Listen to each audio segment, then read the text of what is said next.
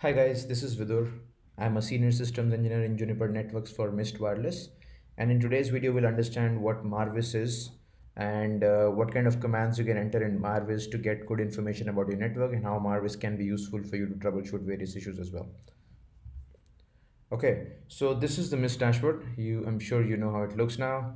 Marvis is the first virtual network assistant, and it's AI driven, and that works on NLP and transforms the way how the IT teams interact with the networks, and also helps in streamlining operations and also boost user experience on the ground. Right. So what you need to understand is Marvis is a virtual network assistant that works on natural language processing, and it's powered by AI.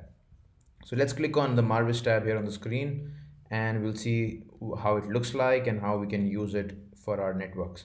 Okay, so two things guys. Marvis understands natural language. Okay, it's just like your Siri or OK Google or Alexa. It'll understand your natural language and give you answers accordingly, and it fetches the answers to those questions from real-time data in the network.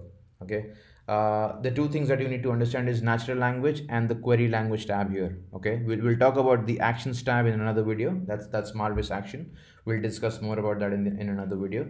So how Marvis makes your life easy on the ground is, let's say you have a network running and you manage the network. You're a network manager or even in the IT team, and you have somebody at the help desk sitting, trying to take complaints from people who are facing some issues in the network or having a tough time on the ground. Okay, so somebody who has no experience on wireless, who has no experience in the IT field or technology, is sitting at the help desk trying to take calls and understand what the issues are, and then they will report it to you so that you can take some actions. Now, you as a network manager or an IT guy would not want every small thing raised up to you, every small thing coming up to you, with clients not able to connect, or client having a bad time in the network, or if they're able to connect, they're having a really bad speed. Okay, so how Marvis helps you is, let's say let's see which all clients do we have connected in the network right now. I see a lot of clients, so we'll just take Denali. So let's say, for example, if Denali gives me a call, I'm sitting at the help desk. If Denali gives me a call and tells me, you know what, I'm having a bad time in the network, I'm not able to connect to the internet just fine.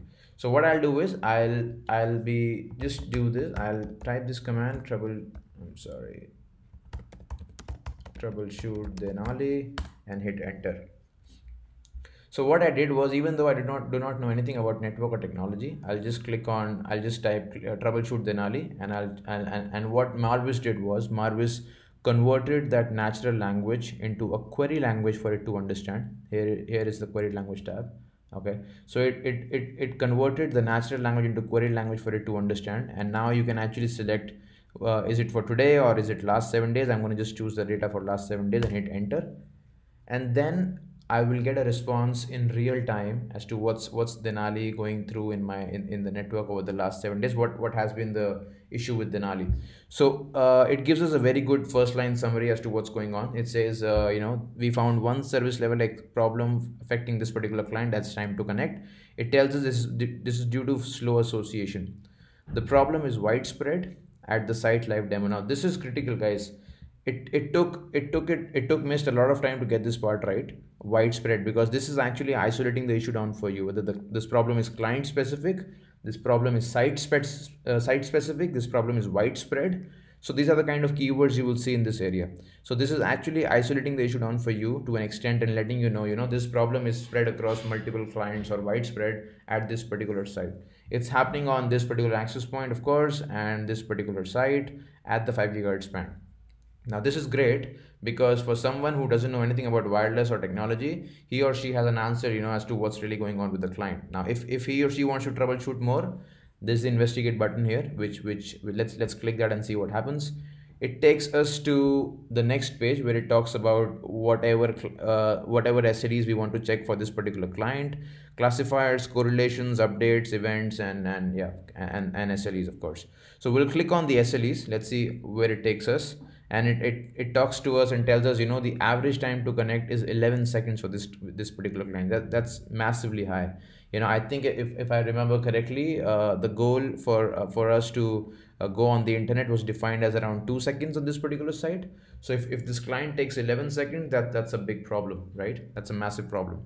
So now what I want to do is, Denali calls me and tells me, you know what, yesterday at 5 p.m. I had an issue. I could not authenticate fine, and you need to look at it. So I know where to look at. I know I need to click on events, something that I want to check as to what the client went through during that time, and I'll hit straight onto the bad events here.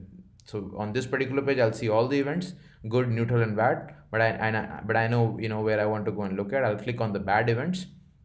Once I do that, yeah, it's going to populate up, and it's going to basically show me a lot of authorization failures. So I understand, seems to be some sort of an authorization problem at this point in time. And now I can just scroll down, check the reason, and also download the packet captures from Marvis itself.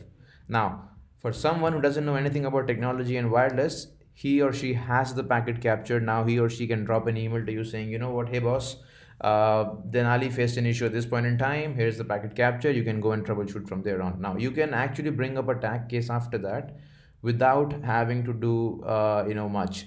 You can just give them the case, give them the packet capture, and they'll take it from there and troubleshoot the issue out for you.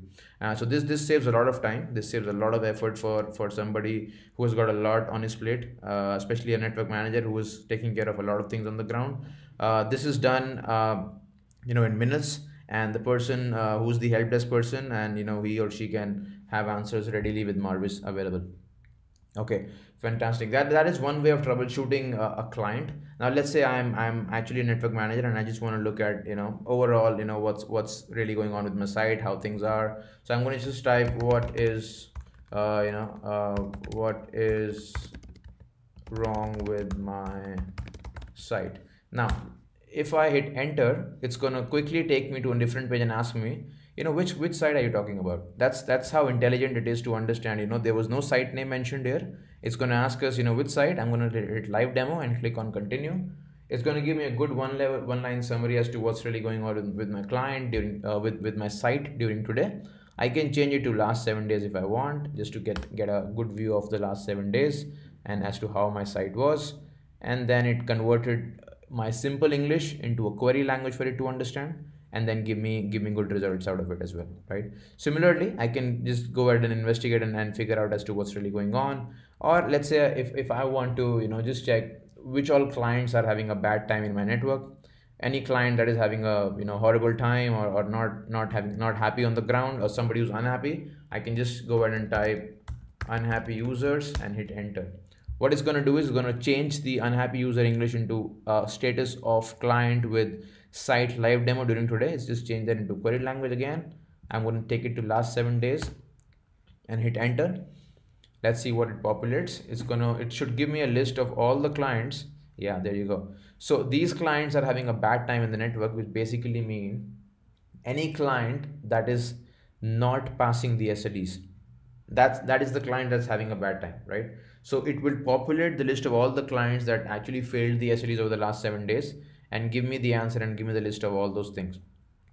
So that's the power of Marvis. Now Marvis is actually doing all this in real time, okay, and it's fetching data and running all sorts of machine algorithms on the data that it captures, and gives you a good understanding, and gives you presents it to you in a way that you can consume.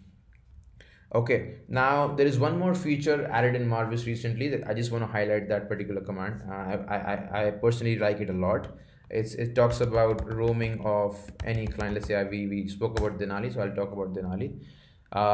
So it also tells us Denali roamed from which AP to which AP and when exactly, and was it a good roam or a bad roam, or was it an okay roam, and tells us what we can look at. So I'm going to change that to during from today to last, let's say 7 days. I'm going to not choose 30 days there, because 30 days is going to be a lot of data.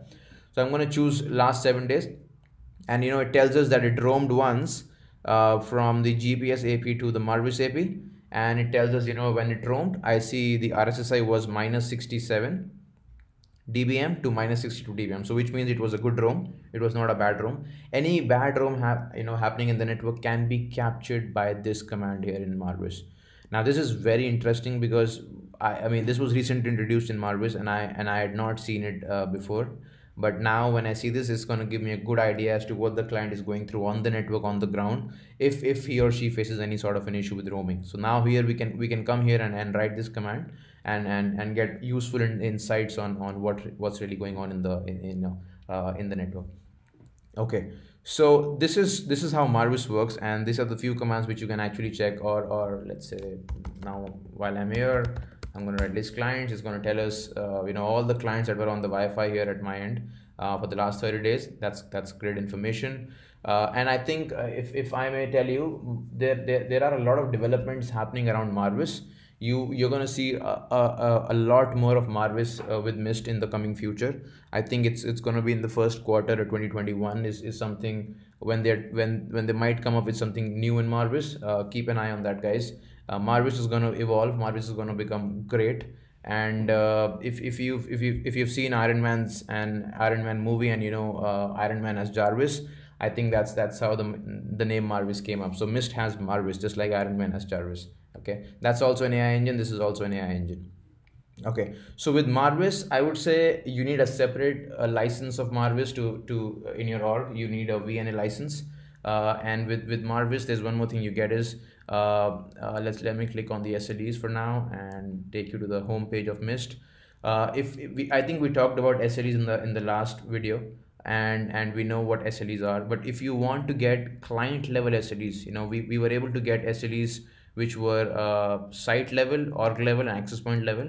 If you want to get the SLEs on the client level, you need the Marvis license for that, because that is huge amount of data to understand what each client went through and how the SLEs, all 7 SLEs look like on each client. You need a Marvis license to get that information. So if I did not have a Marvis license, I would not see this client tab here. Let me zoom in. Yeah, I will not see this client tab here if I did not have the Marvis license. I'll only see the org tab. I'll see the site level. I'll see the AP level, but I will not see the client level detail there. But with Marvis license, I do see it as well, a client level. Okay. So yeah, I think that's pretty much what I wanted to show you. This is just an introduction about Marvis. I'm gonna go in deep in the next video and talk more about Marvis action and what all cool things we can do from Marvis, and probably we can also speak about what's coming up next in Marvis. Guys, hopefully this was helpful for all of you. And if you have any questions around Marvis, drop me a message, and I'll be more than happy to address that ASAP.